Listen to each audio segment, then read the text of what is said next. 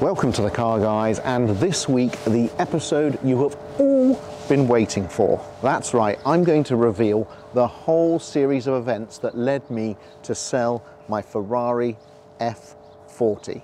What it was going to be replaced with, why it hasn't happened yet, the truth, the whole truth, and nothing but the truth. You can't handle the truth! So sit back, strap in, let's get started.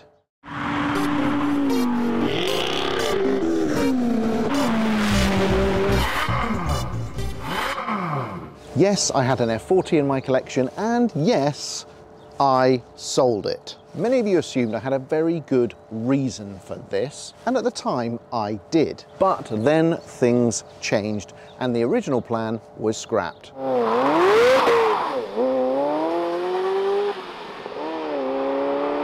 Now, to tell you this story properly this week, I'm going to have to tell you about how I bought the F40 in the first place. What was it like owning? What was its history? Why was I happy to sell it? And what was it going to be replaced with? Did I always want an F40? Well, yes, of course I did.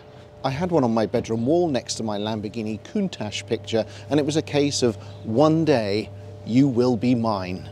The F40 was built to celebrate Ferrari's 40th birthday, and it is a race car for the road with a raw turbocharged engine and a purposefully uncompromising Pininfarina composite body.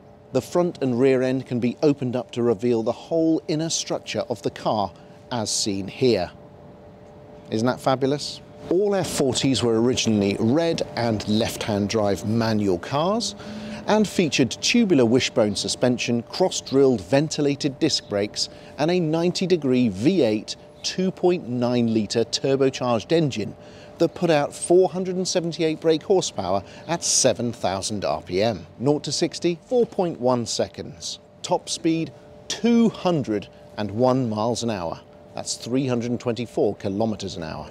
Roll on 25 years and I was in a position to buy one. It was the second Ferrari after, of course, my beloved 355 Spider. I first saw F40 JTO in the Meridien Modena showroom in late April 2013. It was actually the first F40 I had ever seen for sale in an actual showroom. Of course, I had lusted after them at car shows, but here was a perfect example resting on the cool white tiles of my local Ferrari dealer. And it had a price tag of just under £500,000, which was the same price as my house.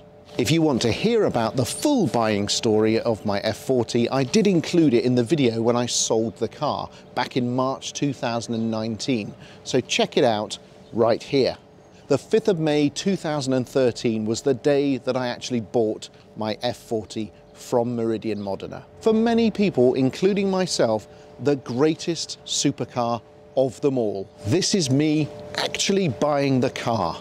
Yes, I'm signing the papers and spending nearly £500,000. I owned this F40 for 6 years, and I took it on many different driving adventures and events and loved every minute of it. It truly is a unique driving experience and a car that helped define the CarGuys garage in those early days. Is there a downside to F40 ownership? To be honest, not a great deal. It wasn't expensive to service, though some of the parts are becoming a lot more scarce these days. The turbos can be reconditioned, and I had an alternator go once, which led to a flat battery. But apart from that, it was faultless. Obviously, the bladder fuel tanks need to be replaced every 10 years, which fortunately had just been done when I bought the car. And I'm told they're a little bit more expensive now than the £9,000 that they used to be. The car generally started first time after a bit of cranking, ran well, and when you're driving it, it's surprising how small it feels around you on UK roads. But the biggest satisfaction was just looking at it in the garage.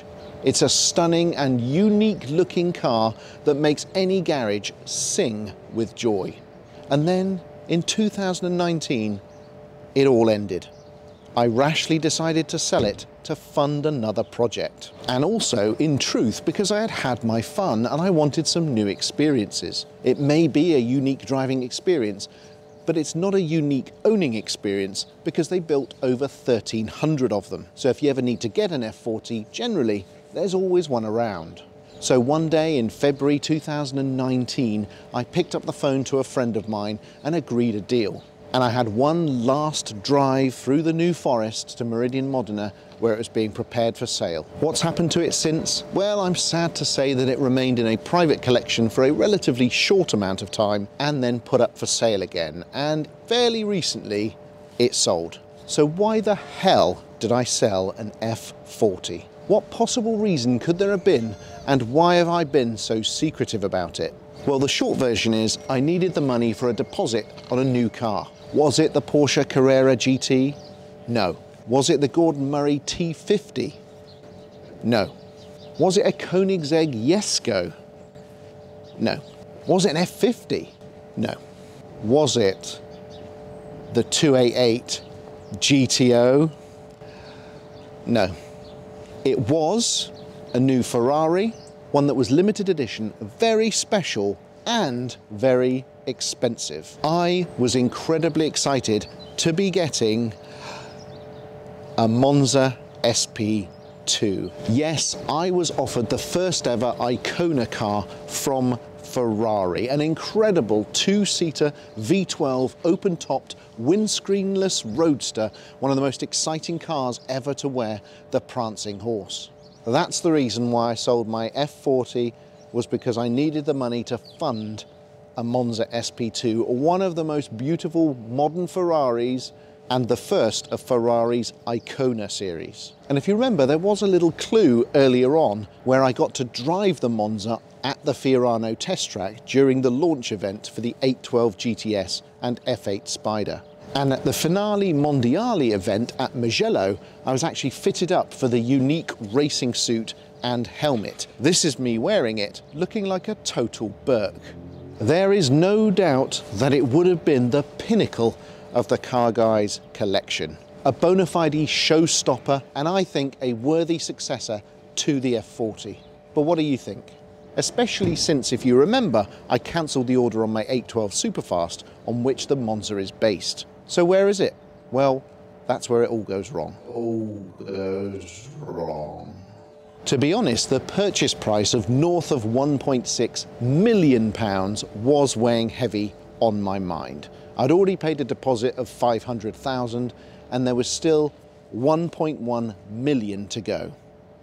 Even more so with options. I realised that with everything going on in my life, it would be impossible to fund this car successfully. And you know me, I tend not to go for debt finance. In the end, I think I was just fooling myself that it could ever actually happen and getting caught up in the fantasy of being an Icona customer and a real Ferrari VIP. I spent a number of months deliberating whether or not I could possibly make the sums work. And then in June 2020, in the midst of the pandemic, I regrettably had to cancel the car and take on the chin any impact with my relationship with Ferrari. I moped for days, but it was the right decision for a number of reasons. And fortunately, thanks to my long-standing relationship with the folks at Ferrari, they understand. So now you know, the F40 replacement was the Monza SP2. So now I've got no Monza, no F40, and no TDF, come to think of it.